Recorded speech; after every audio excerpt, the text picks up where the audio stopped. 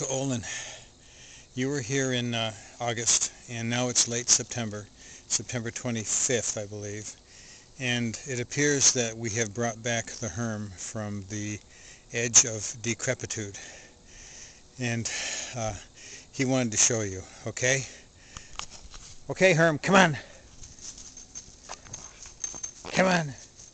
oh, let's go. Boy, what are you doing? Smelling something down there? Attaboy. Okay, come on. Attaboy. Now when we go on walks, he's likely to lead me.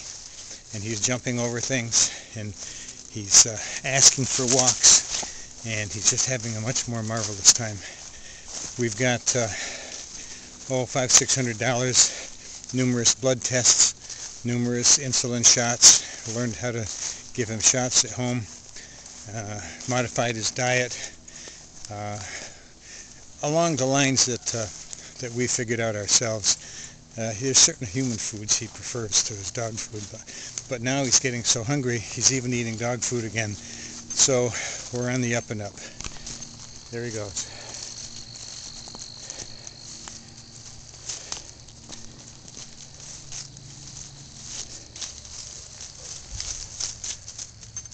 Okay. No rabbits today. Okay, Herm, you good boy.